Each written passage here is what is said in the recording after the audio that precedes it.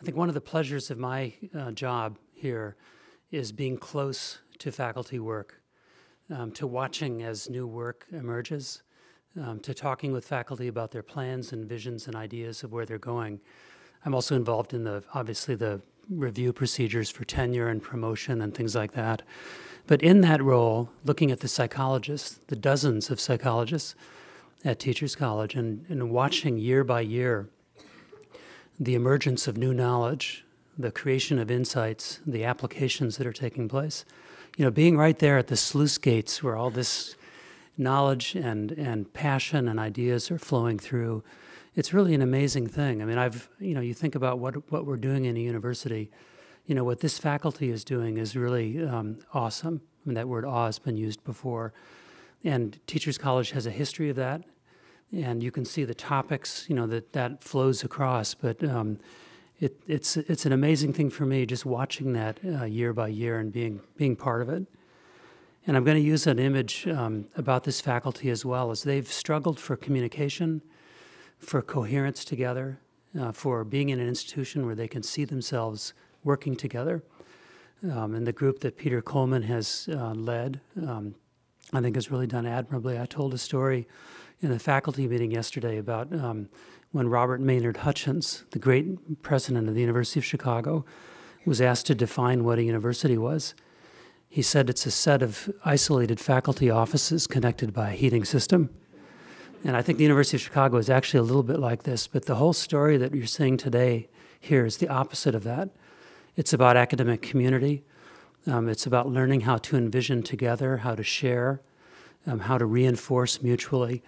And that's a great story of how an institution operates. Susan was saying this is what institution building is all about. And so I'm very proud to see that going forward here. I think it's setting an example for all of our fields. And you're going to see the work today that many of our psychologists are doing. My role now is really just to introduce Peter to you. Peter has played a role in this that I think has been a very special one in helping to enable others, in being both a leader and a servant leader, of listening and not upstaging his colleagues, but really working within and among. And so I think he's been a powerful leader in that sense of really collaborating and learning how to bring people together. He has not asked for credit. He's not, set himself out in front, but he's stood within and among. And I think that's made it possible for the psychologists here to really work together. Because as the great historian Ernst Becker said once, a professor is someone who thinks otherwise. And so getting this group to cooperate and really think together and be together and work together, it's required a special kind of leadership. Peter has a distinguished scholarly record, books, many articles, the leadership of the center here. I'm not going to speak so much to that because he's chosen to play this role as the enabler, and he's going to continue to do that, I know, in his keynote address. So thank you, and I'll let Peter take the podium. Thank you. So I want to we have an extraordinary day planned today. There are 2 poster sessions. One just occurred. There'll be another one at 5 o'clock in the same spaces, but this time with wine and cheese. There are a couple of keynotes that are extraordinary keynotes, one that will follow me here. And then there are these great panel sessions, these 4 panel sessions, which are focused on the 4 thematic areas that we think that the psychology faculty here believe make psychology distinct, right? So the idea of focusing on social justice, on learning and cognition, on the nexus between evidence-based science and practice, and on the local and global impact of our work are really 4 thematic areas that really heighten what we do here. So we're excited about this event, but I would be remiss if I didn't recognize the people that really put it together, right? So the psychology coordinating faculty, but where are you? Can you stand up? So Marla Brizard is here, Karen Block, Lena is here, Marie. Please just say hello to John. Jim Carter, Steve Peverly is somewhere, I think. So thank you all, but as I said, the real work kind of, I have to first acknowledge Alex Bellantano. Alex with Marissa Pipe. Is Marissa here? Okay, so Alex, in particular, has really sort of taken this on himself, I think, as a full-time job with his other two full-time jobs, so thank you so much. And then there's been an extraordinary staff of the college, so with the support of Tom and Susan, Trish McNichols, and Heather Donahue, and Camille Walsey, Sarah Clow, James Gardner, Joe Levine, that whole group has worked now for, I don't know, 2 or 3 months to mobilize this and make it happen. So please join me in thanking them, Camille. Okay, so my job now is to provide some context. And the context, as Susan and Tom had mentioned, goes back a ways. But psychology, well, Teachers College was founded in the 1880s. And the founders of Teachers College, who, by the way, founded the school to help educate teachers of poor children in New York City, right? So that was the first mandate. And they had the foresight to realize that those teachers needed sound, evidence-based information about the context in which children learn in. So one of the first courses offered at Teachers College was a course on educational psychology. And that influence, that emphasis, really attracted notables like John Dewey and E.L. Thorndike and Naomi Norsworthy and Mary Cover Jones, Leda Hollingworth, Goodwin Watson, Carl Rogers, Percival Simmons, Morton Deutsch, Ed Gordon, and then the alumni Albert Ellis, Rollo May, and others. And that just speaks a little bit to the extraordinary impact that psychologists and psychology have had on Teachers College. Dewey and Thorndike were both presidents of the American Psychological Association, and their colleagues and students really helped launch and shape this institution so that psychological thinking and psychological science and evidence is really woven into how TC does its work. So it really has been central to the college since its founding. We today have 30 programs, degree programs or certificate programs.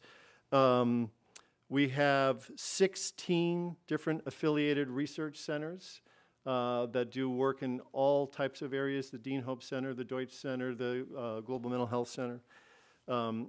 And we have an extraordinary faculty group. Many of them are here. So we have today 44 full-time faculty, lecturers and instructors that are full-time at TC, and then there's a total of something like 147, 150 affiliate faculty who are there. So it's a huge group of faculty that constitute the teaching body of TC.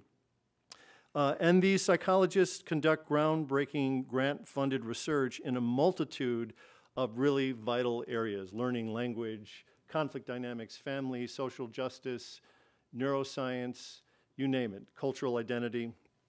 Many of these themes will be picked up in the panels today. And then there are the students, right? So the students, since 1981, TC has granted over 1,000 doctorates, over 12,000 master's degrees, so we're really populating the field, right? Last year in 2015, 24% of the students here were enrolled in psychology programs, and most other students take a psychology class or two while they're here. So again, as I said, it's really sort of foundational to what TC is. And our students go on to enjoy extraordinary, prestigious careers at universities and in a wide variety of industries and areas of the public sector, really all around the world. So the alumni network is fantastic. But there has been some bumps, as I think Tom alluded to.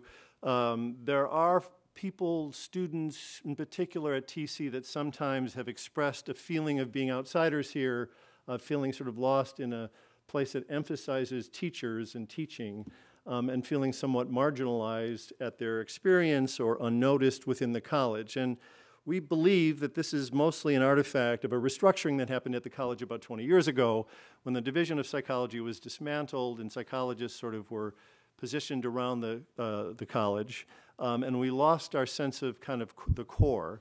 And so we really have, to some degree, lost a sense of strong vision together and identity together and branding together, and it's affected our ability to come together as a community like this and to think strategically about what we want the future to be and to communicate within programs and across and out to the broader environment, to impact the field together and to attract funding There have been limitations to what we can do as we struggled to some degree. So despite the fact that psychology is such a force and there are extraordinary psychologists and research and students here, we still have struggled institutionally, as Tom alluded to. So for the past couple of years, there has been a group of the psychology faculty that is initially all the psychology or most of the psychology met for a couple of events to start to talk about this. And then we did establish this psychology faculty coordinating committee. And from this group have really started to reconstitute how do we talk to each other? How do we share colloquium? How do we communicate what's happening amongst these 30 different programs and certificates? We've started to work with development and marketing and to talk about strategically how do we start to communicate and promote the work of psychology here better, and how do we better help donors understand what we do and why we're at Teachers College. There's a new website landing page for psychology here. We launched this as our first initiative. And the next step that we see is to launch an institute, we hope, this coming fall, which is called the Institute for Psychological Science and Practice at TC.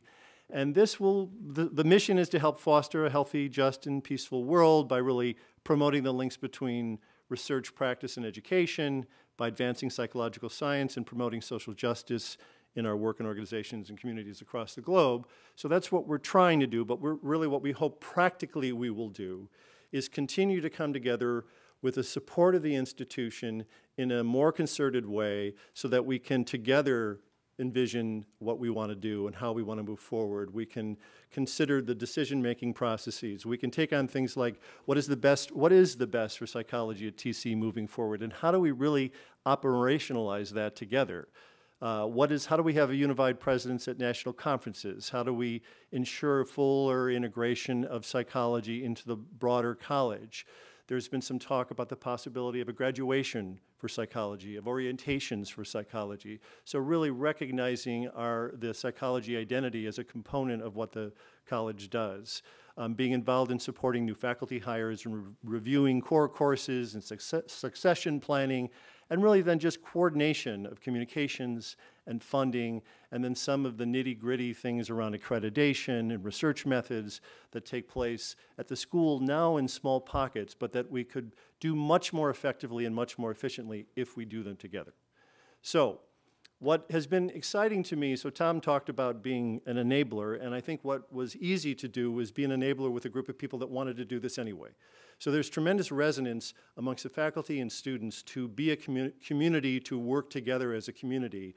And so it's a great time to do this, to launch this institute in the fall, and then to take the energy from this initiative and from what's been happening over the past 2 years and really start to focus it in ways that really allow us to thrive as a psychological community at TC. So the question I want to leave you with is not what can Teachers College do for psychology, but what can you, do to further the promise of psychology at Teachers College? Because it really is the energy, the ideas, the insight from all of you, particularly the students, but from all of you that will move us forward. So to that end, what we will be doing over the summer and the fall as this institute starts to take shape is identify some task forces and some groups that will reach out to you to participate in. So you can expect multiple emails from me over the summer and into the fall where we start to mobilize. You with us? All right.